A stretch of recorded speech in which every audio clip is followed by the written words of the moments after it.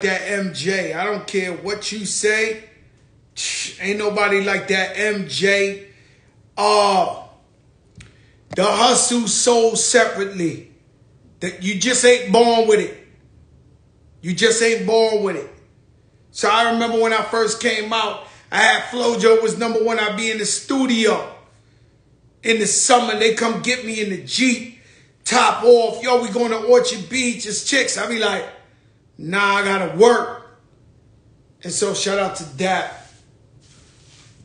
That ain't Gap, that's Dapper Dan. And so on a day like today, so beautiful outside, I still got to come in here and vibe with the people, talk to the people.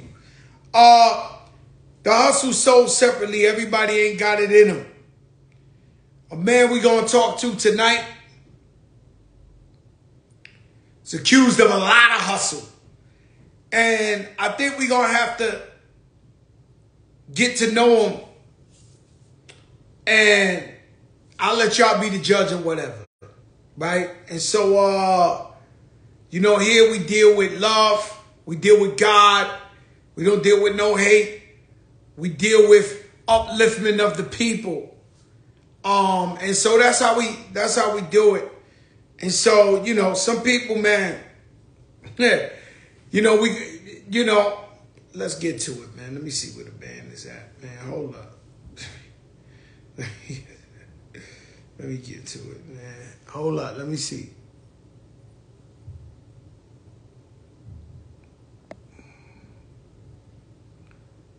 And so the book of Jose, what's up, Smitty? That's in November. That's a real revealing book. It's gonna be something else. I see what it is. And so tonight we should have a goodie. A real goodie. And we'll see what happens. But sometimes people gotta understand. Sometimes you could be an anchor to your loved ones and pull them down. And so when your loved ones is going through something, even if you might disagree, you could check them a little bit later. But if you seem stressed out, high blood pressure up, going, try to support at that moment. And sometimes that's all they need is for you to be like, nah, I got you. I got you. And sometimes, you might add to the stress.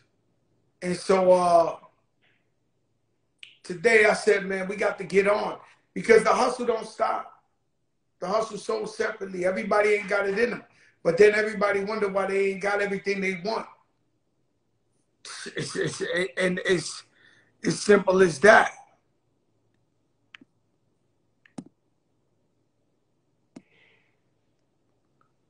Sending that invite out. If not, text on the thing. I'll tap you on the joint. Know what I'm saying?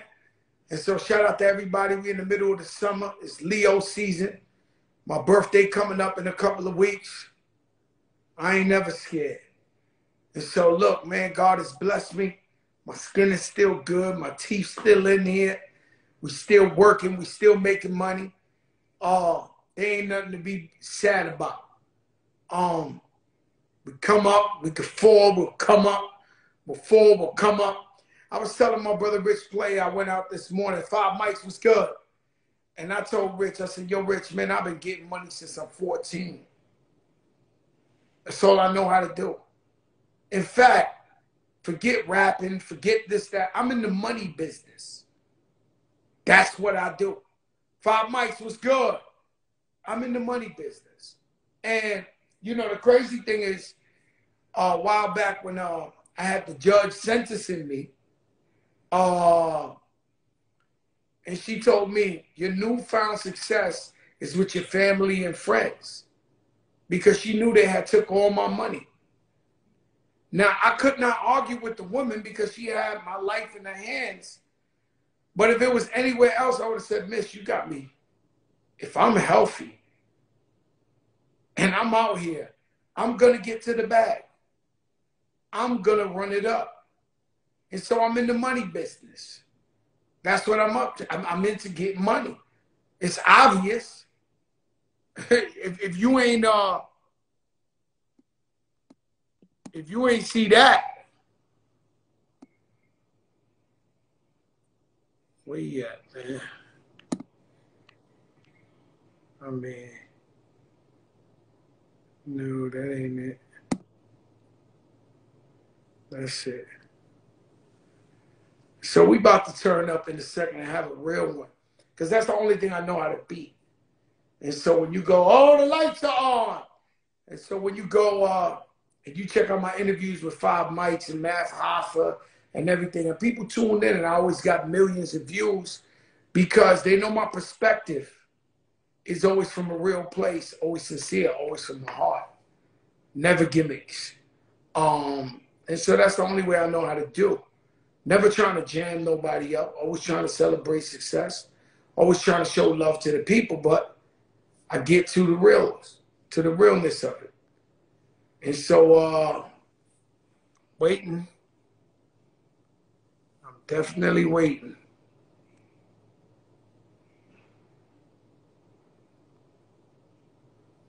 Oh, me. Man.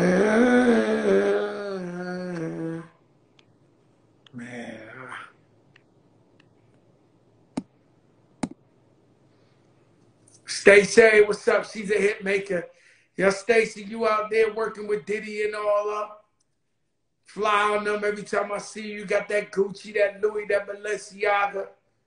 And so my new name is about to be Joey Savings. If this was the Mafia, you know how they go Johnny Two Times or Fats Sammy. My new shit is going to be Joey Savings. And so how I'm going to measure success is by looking at my bank account and seeing some money in there piling up, rather than just spending all the money you making as you're going. That's called living for the moment. And so my new thing is called I'm Joey Savings. So of course I'm gonna still ball out. Of course I'm gonna still do what I gotta do. I don't know no other way. I don't know no other way. But the truth is, we're gonna try to save Joey Savings. We're gonna try to save. You know what I'm saying? Make my people happy. You know, and it's important that when it's all said and done, you got some money. You know? And so a lot of us, we always keeping up with the Joneses, trying to be as fly as everybody else, spending some money we ain't even got. And so we get caught up in that shit. You know? Sometimes you get in the way of yourself. And so like me, I got one of these buttons. I got a button. You would be my best friend, my brother, my sister, whatever you want to call. If you steal from me and I catch you, that's it. There's nothing we can do about it. That's one thing we can't politic about. You can't bring the crew together. You can't bring, if you go and you know that you're somebody, that if you need anything, I'll go and I'll give it to you. And you don't, and you steal from me, it's nothing we can do about it. You understand what I'm saying? And now, we've been in this game too long to where we out here, you paying people's lawyers, you paying people's funeral, you this, that. I mean, how much is enough? How much is real? When you don't do it, they look at you like you're a fake one, even though you've been helping them with their bills their whole life. And so at the end of the day, it's fucked up because a guy with a good heart or a woman with a good heart, she looks at it and says, damn, like, did I even waste my time trying to look out for these people? I'm trying to see. This should be interesting, guys. If we pull this off, it should be interesting. Very interesting.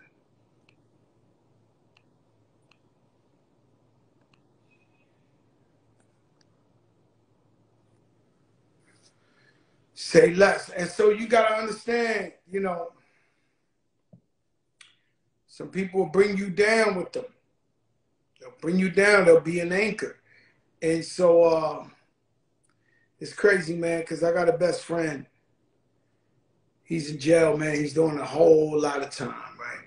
Sometimes he's the only guy I could talk to. He says, you want love, you can buy a dog. He said, because if you're waiting for these people to love you, you're in trouble. And what's sad is, it's no time for games. You only live once. Now's the time. No time for games.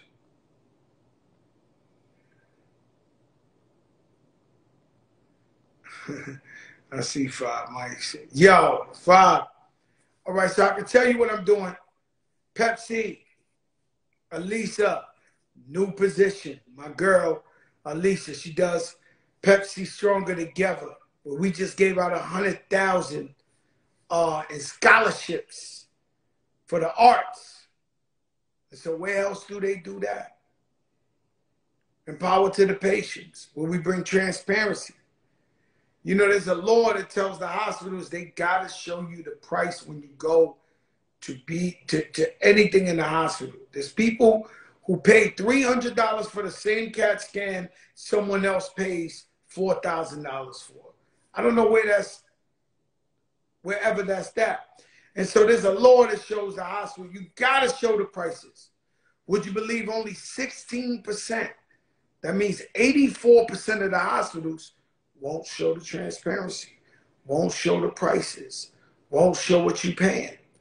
And so we go to the hospital and we sick and, you know, we think we're going to die or something's wrong. And so we just give in. And so that's what power to the patients do. And so all we try to do is just anything we could do in a positive level. You know, I open stores in the hood. You know, your favorite rappers, they run away from the hood. Not Fat Joe. As big as I am, as high profile, we open stores up in YC. #1 store for the black and brown. We even got classrooms in the store. So kids after school, they get lessons and people come in and they talk to them. I met a brother yesterday doing goodness for the hood. He was a slice of pizza, something for the teacher. You know, they bigging up the teachers. They care about the students. And so I met him. It was really beautiful. And we was talking. I got to do something with him because I'm always constantly trying to give back. Just like I told you, the Pepsi Stronger Together. We already gave out 4 scholarships, $25,000 each one, for the arts, School of Excellence. You know, very important. I mean, that's what we about. Hold up a second.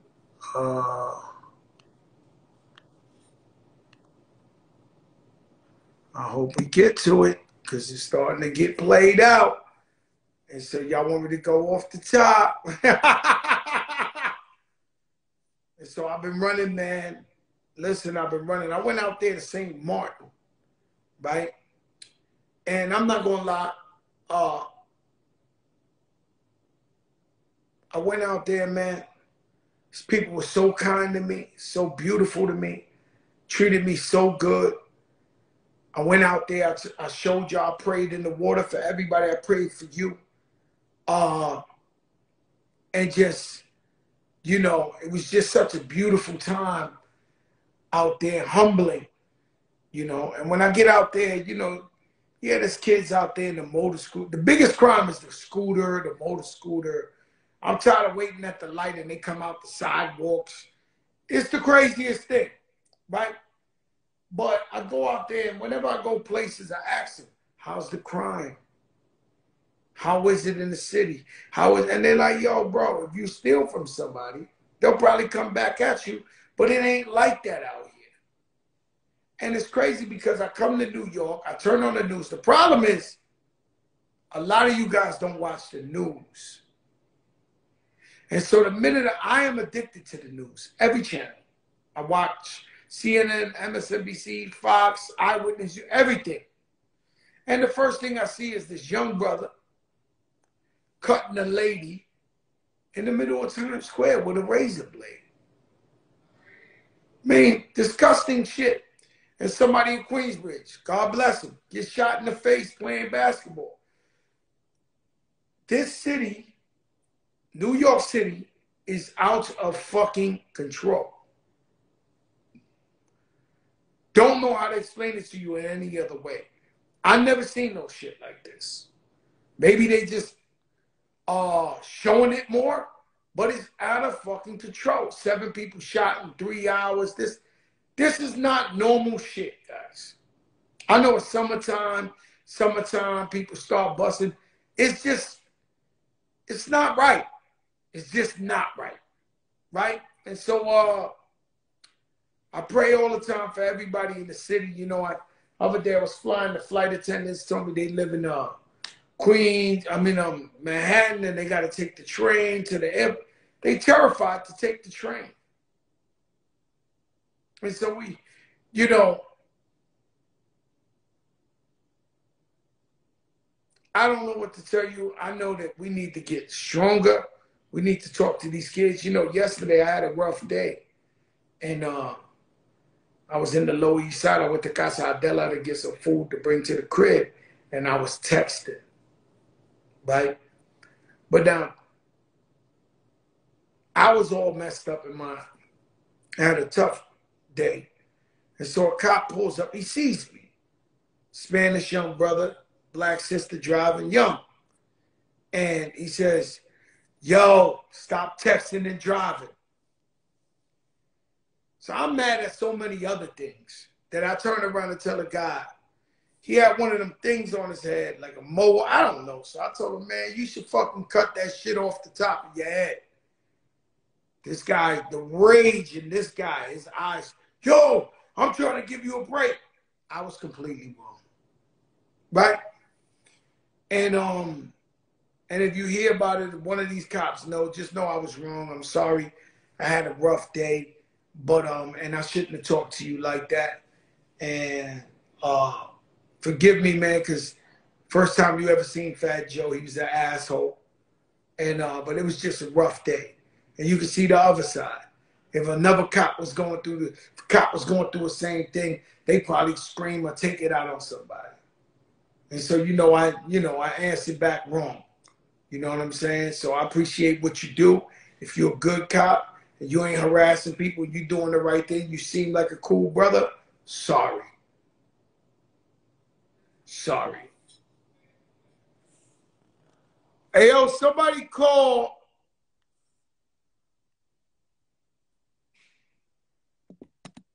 Rich the Barber and ask him, is homie coming on?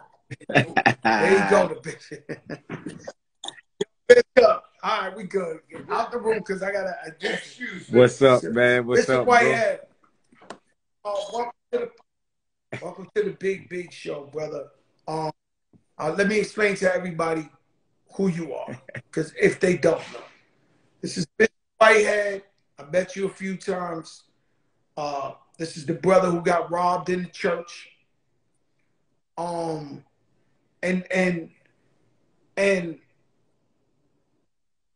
when I saw that, I knew it would end up here. I knew it would end up all around the world. I knew this was something that we're not used to seeing, is people violating the church. And what I said the other day, I had real beef with this guy at one point that I really want to hurt. I needed to hurt him. It was a necessity. But he went to church. They baptized him. He went to church. And I knew that's off limits. And so, Bishop, you're not, tell me, I'm going to go there with you, right? Where did you, tell us how you grew up. Where did you grow up?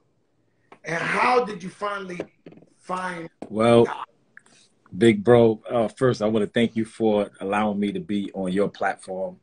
Like you said, we met many times, and I actually honored you,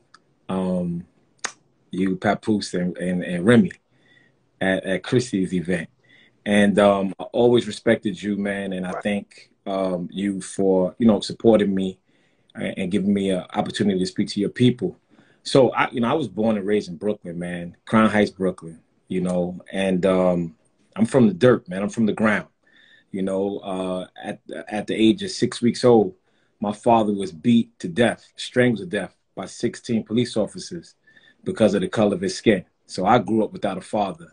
My mom, my grandmother, my sister raised me.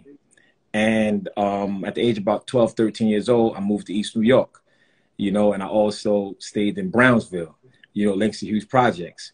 So, I'm from the dirt, Joe. I'm from the bottom. Okay. So you grew up from Brooklyn. Now, when you get, and I'm gonna break this down to you, right? Because me and you talked a little the other day, and we had a beautiful conversation, right? See, I don't play with God, right? That's the whole thing. Now, I believe I want to be a preacher one day. I believe I want to give the word of God. The problem is I'm too much of a sinner, and I know it. And so I say to myself, yo, I can't play with God. God is almighty. He sees everything, right? So when that happens to you, I'm watching the news. I see it on the news. The first thing they say is controversial bishop did 5 years for scamming people. He did 5 years in jail. It went straight for your juggler off rip, your credibility the minute on TV, right? And so we all know that you could be born again or whatever. How did you get yourself jammed up and did that 5 years? And I just want to know, when was the moment?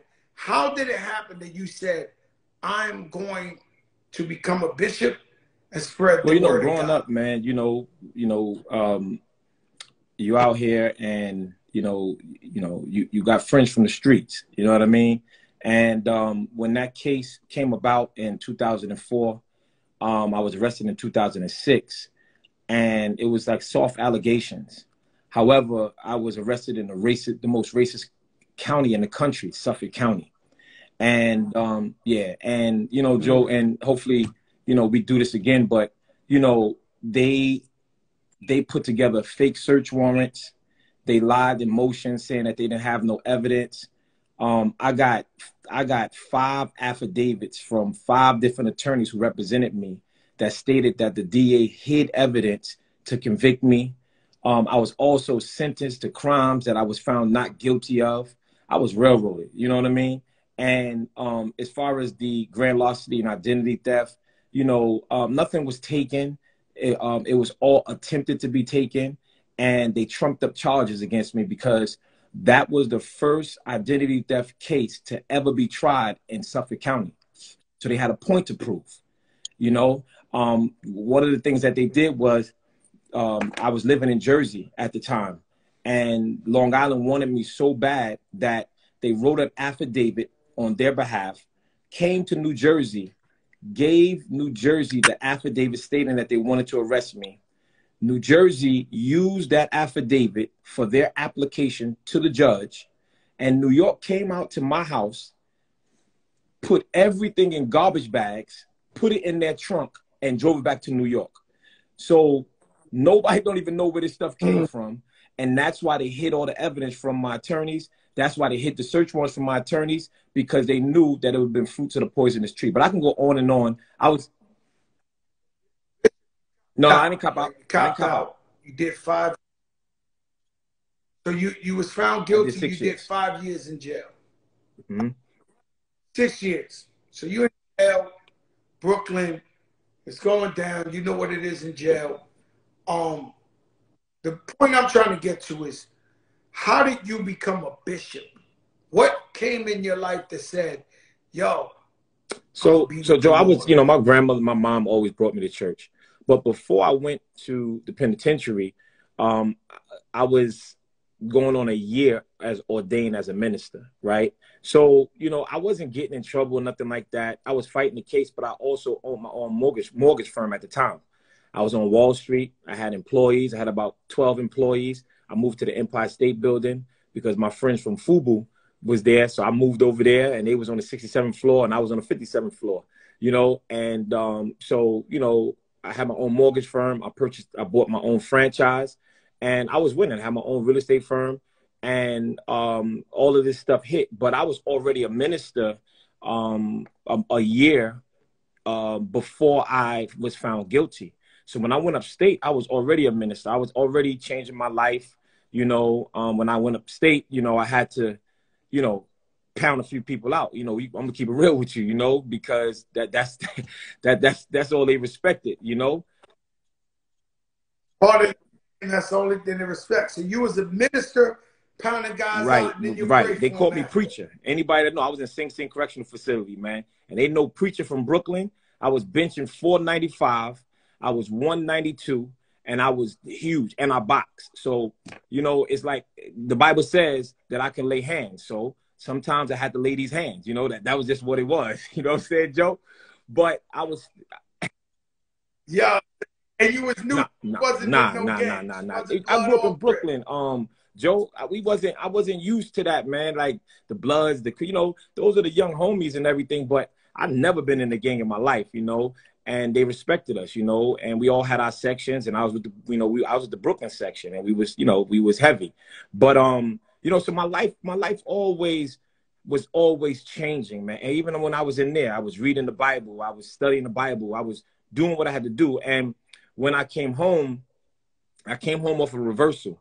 I came off of a reversal, and when I came home, you know, I was already a minister, and I just kept pushing. I got ordained as a pastor, and I started my church as a community organization. I was giving turkeys and toys away every year, and doing big community events, and bringing the youth together, stop the violence. That's just what I was doing. And my main thing, I just jumped right into politics, and I would fund these things by myself, or I would bring other artists in, and they would donate turkeys, they would donate clothes, and I would bring healing to the community. And that's how I started my church, Leaders of Tomorrow International Ministries. And a lot of the pastors and the preachers, they didn't like my style because I was just different. See, my style, Joe, is this. Now, Hmm? Bishop, hold up, Bishop, right? No. So now you Gucci this, you Louis that. Uh, you also, I mean, I look at you, you look like a rapper. I seen pictures of you. When it happened to you, I seen 10,000 pictures with you in Gucci bubbles, suits, this, that. Um, and so you represent a poor neighborhood, right? And this has been something. Remember, it's almost like dead presidents when Homeboy was the preacher, but he had the Cadillac outside. And so everybody looks at that two ways.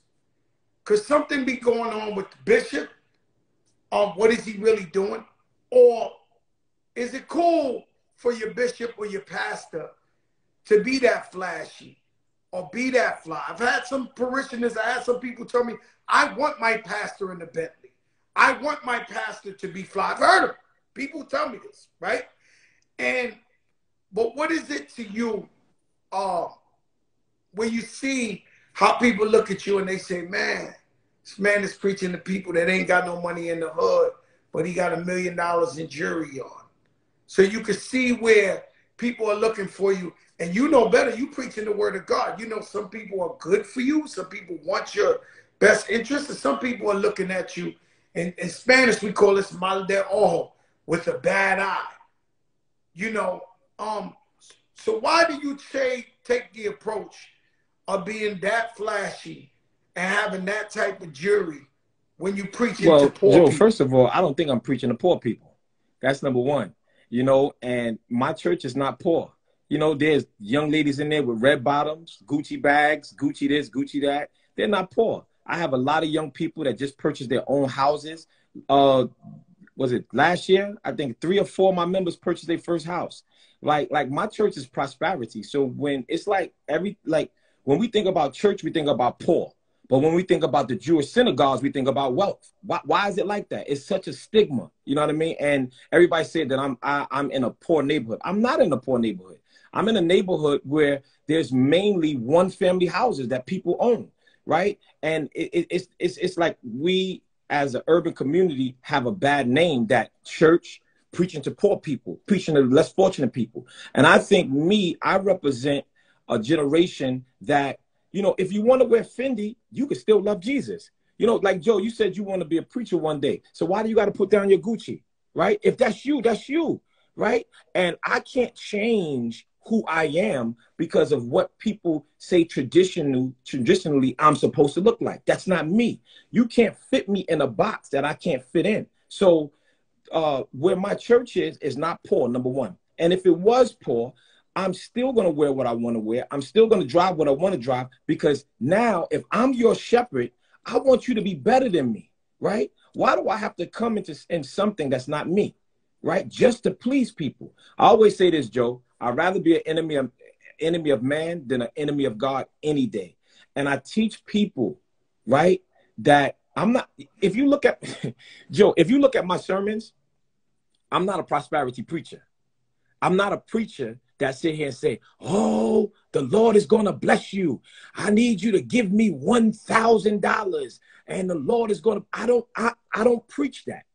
I teach, all right? My church, I teach the biblical academic and how to be disciplined in understanding Jesus Christ. I give you the instruments. I give you the literature. I teach linguistics of the Bible, the language of the Bible. Language is how you communicate through the community of the Bible. This is what I teach. Now, if y'all go on my page and y'all see me hitting people in the head and say, and give me $1,000 and you will never see that. In my church, we pass the offering around one time. It's for tithes and seeds. That's it. That's it. Whatever you give, you give. I don't press nobody. All you have to do is look at my ministry. I'm not on salary, Joe. And at the end of the day, we have this. All right, hold on, bitch. You're not on salary, meaning you don't take no money that's received in the church? No. So your money is made from other businesses and other entities? Oh, so you're saying you're not taking no money from the church. You make your money as a businessman, an entrepreneur outside of the church. Could you tell us about some of these businesses? I'm a real estate investor. I'm a real estate investor. I own 2 blocks. I own a community. I own a 48-unit complex. I own properties. I've been doing real estate over 20 years. Joe, I teach free real estate classes that cost $5,000 a semester, right? I teach about zoning. I teach about buying and flipping property. I teach about hard money. I teach about zoning. I teach about the academic of real estate. Like, I do this. So therefore, this is what I do. I do that, and I have other business ventures that I invest in. I don't take money from the church. I don't have to take money from the church, right? They say, oh, he has a Rolls Royce. My church can't afford my Rolls Royce because I'm still building.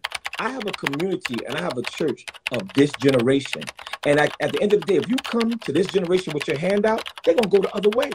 They're going to go the other way. So I don't pressure my people. I don't pressure my church to give. Okay, Bishop.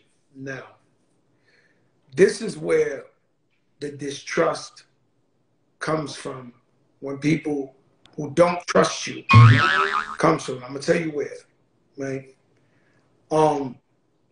Besides you flashy, I get it. I wear